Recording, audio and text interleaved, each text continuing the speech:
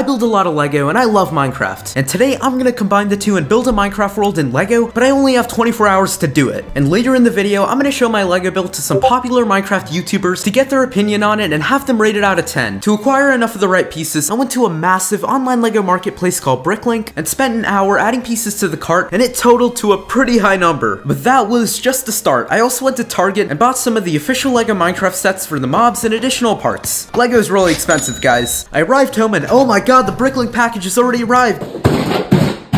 I cracked open the box and we got so many good pieces. Then I started unboxing some of the official Lego Minecraft sets I bought and built up a bunch of mobs and utility blocks to use in the build. Okay, but now that we have everything together, it's time to start on the build. I decided to go with 16 by 32 for my scale, aka half a Lego base plate. Since we only have 24 hours, it's best to keep it small and very detailed. I used bricks for the bottom and layered that with some plates to keep it in place, and I just kept repeating that process carefully because I was using brown bricks, which if you didn't know are the most fragile Lego color and have a large history of breaking on this channel. Yeah, broken Lego pieces. Okay, but while elevating the platform with green plates, I realized I messed up. With the scale we're using, the base should have 3 plates be brown and 2 plates be green for the most accurate design for grass blocks, but me being me messed it up. Basically, I gotta rip this whole thing apart and redo it. Mission failed. We'll get them next time. I carefully, meticulously ripped open this beast, hoping not to damage any of these sacred brown bricks that I recently bought, and it was going pretty well until, unfortunately, it didn't.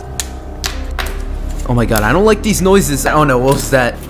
Oh no. Okay, that might not be a broken piece, but there certainly was some battle damage. But that would luckily be the last of our issues for now, because taking apart the rest of it went smoothly. I quickly reassembled the entire thing with the accurate grass block base and started to add some more details. I built the iconic shoveled dirt path that's in the Minecraft villages that I represented using dark tan tiles at the same level as the green plates, and since I don't want this world to just be a flat, boring grass plains biome, we're gonna add some elevation in the form of a cliff. Only thing is, I've never built a Minecraft cliff before, and because our base is kinda small, we're gonna have to conserve each and every block and make this compact while still keeping it realistic and building it pretty fast. And I mean, I need to sleep, guys. I used dark gray to represent the stone bricks and kept repeating the process, elevating the cliff and adding more variation each level, such as ores, light gray blocks to represent other stones so it would be realistic, cause you know, Minecraft is very realistic. And as the cliff got higher, I started to use brown bricks just like how the top of the cliffs are in the game. Also, while doing this, I broke another brown piece, and it was while using the Lego brick separator. Yeah, I just murdered a Lego piece by using a Lego piece that's meant to remove pieces from each other. The top of the cliff got pretty large and I got pretty scared of using brown bricks, so I topped it off with green plates and elevated it another layer and covered that in green, and this looks pretty good. I mean,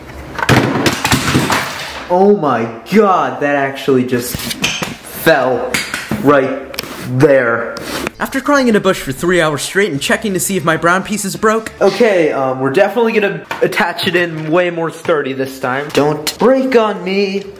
Okay, it's all fixed up now. I decided to get back to the build, but switch gears from building the cliff to building a house on the lower portion. But first, our world is gonna need an owner, so I built one. He's a gamer, but I couldn't think of a name for him, so I just took a picture and asked you guys on my community tab. Quickly, responses started flooding in, with people even writing lore behind the character, but after reading many of them, I settled on this response: Bob. Yeah, this house is for Bob.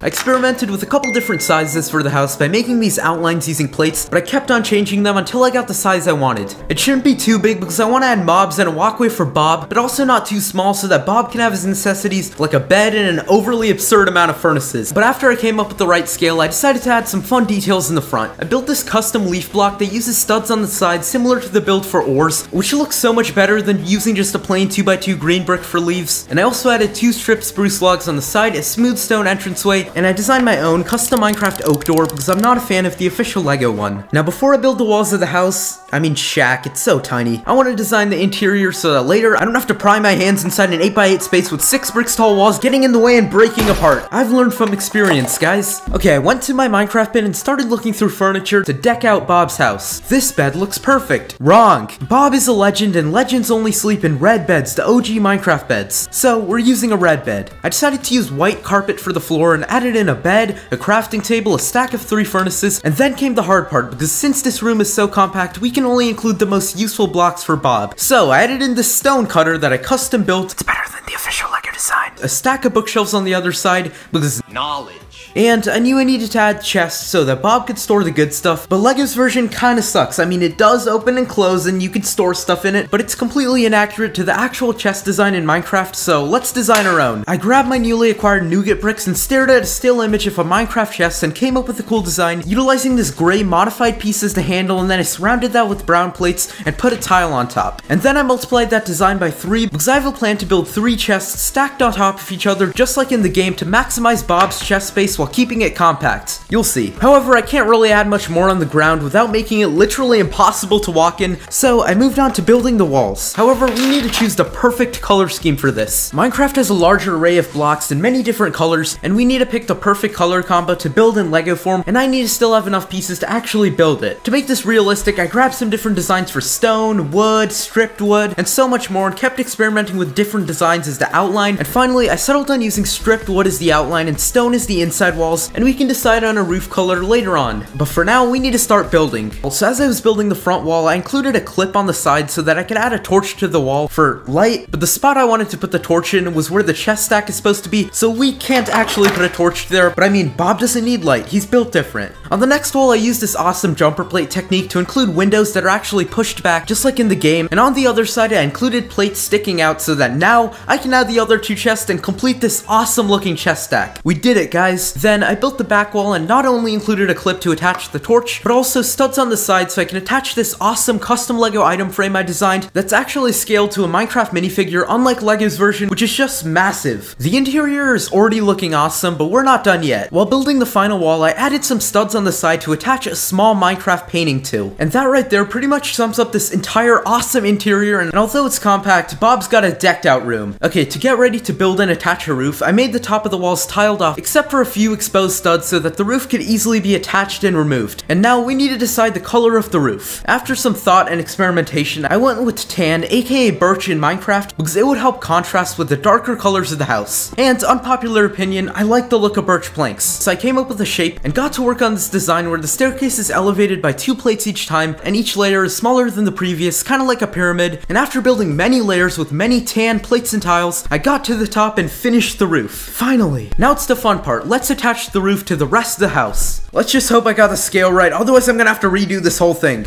Okay, that went well. Okay, but the house isn't done. It's not cool enough yet. So I'm gonna add some more details to this. I added these sick looking custom lanterns I designed to the corners of the roof, and I started to build some more leaf bricks, but I ran super low on green studs. I didn't think I was gonna make it, but luckily I had exactly enough green studs from the crafting box set I bought and my parts collection to build enough leaves. I stacked them to form 2 of these leaf pillars around the door that look awesome. For some more details, I added 2 of these potted plants to the front of the house. Let's just say Bob likes plants. But now we only have a few hours left and this build looks kinda incomplete, so we need to add a lot more details to make this actually look like a complete Minecraft world. I extended the dirt pathway, giving it some elevation, and decided to add a waterfall smack dab in the middle of the cliff to represent a failed MLG water bucket. Not speaking from experience or anything, but to really get this landscape looking nice and Minecrafty, I added in a bunch of plants and flowers. Now we kinda neglected the cliff for the last few hours, so let's get back to it. I added some additional elevation to make it realistic, and I made sure not to make it all green and boring by including some colorful studs, and now I think it's time we build a tree, because trees give us oxygen, and oxygen helps Bob survive. Flint and steel time. Okay, but rather than literally copy and pasting LEGO's official Minecraft tree design onto the cliff, I decided to build my own custom superior oak tree where I used these textured brown bricks as the trunk to give the wood the vertical line texture it has in the game. However, for the leaf, since I ran out of green studs, I just went with a simple green brick construction and topped the tree off with it. Next, I decided to build a campfire because I thought it would look really cool on a cliff. Once again, I settled on using my own custom design, which turned out looking awesome, especially when I added the flame. But then something really bothered me. You know what really goes well with the tree? Fire. Why did we keep the campfire so far away? So I surgically removed it out of the ground and moved it 2 blocks over to the right next to the tree. Ooh, I like this. That was a great use of my time. Okay, but with the addition of these details plus more plants on the cliff, it's time for the final and most fun step, adding the mobs. Bob is gonna get so many friends. He's gonna expand his new empire. I added skeletons, Steve, a bunny, a flame zombie, a baby pig, and a spider that I attached using the super big brain technique involving this slanted bar piece and a transparent cylinder so that the spider could be climbing on the side of a cliff at an angle. Oh, and I also added Alex with a carrot, a baby slime, and I added a baby chicken who booked it to the top of the roof. However, we need to add one more key piece to finish off the build. The most important addition. I know I've said that like 50 times. This is literally the most important. Bob. Yes, our savior has arrived. And with that, Bob lived happily ever after in his Minecraft world that we successfully built in under 24 hours. Okay, but wait, now it's the special moment. We're gonna get the opinion of some Minecraft YouTubers. So, I took this picture and messaged it, and slowly responses started coming in. Okay, this one is from BlockFacts. Oh my god, 9 out of 10 the spider placement, jeez. It is actually not accurate to the game. Okay, next up, Wifey's, a really cool channel. Bro, what? Okay, I really wanted to get a 10, so I wrote up some lore and worked my magic. And guess what? We secured the 10.